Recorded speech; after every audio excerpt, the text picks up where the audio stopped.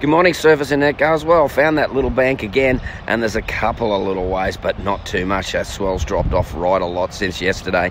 This is a set, so if you're looking for some waves, it's teensy stuff. 10 o'clock being the low tide, high tide at 4 this afternoon, and the water temperature 24 degrees. Winds are from the west-northwest and will continue that way, so you want to check out your northern beaches from the Spit all the way south down to Surfers Paradise Broadbeach. Otherwise, the Tweed Coast back beaches, that'll probably give you about your best option. So a couple little fun ones. This is when the sets come through. Otherwise, there's a lot of waiting being done, so go and get into it. If you are keen, take the board with plenty of foam, and yeah, maybe a vest too, because that wind's got a little bit of a chill to it.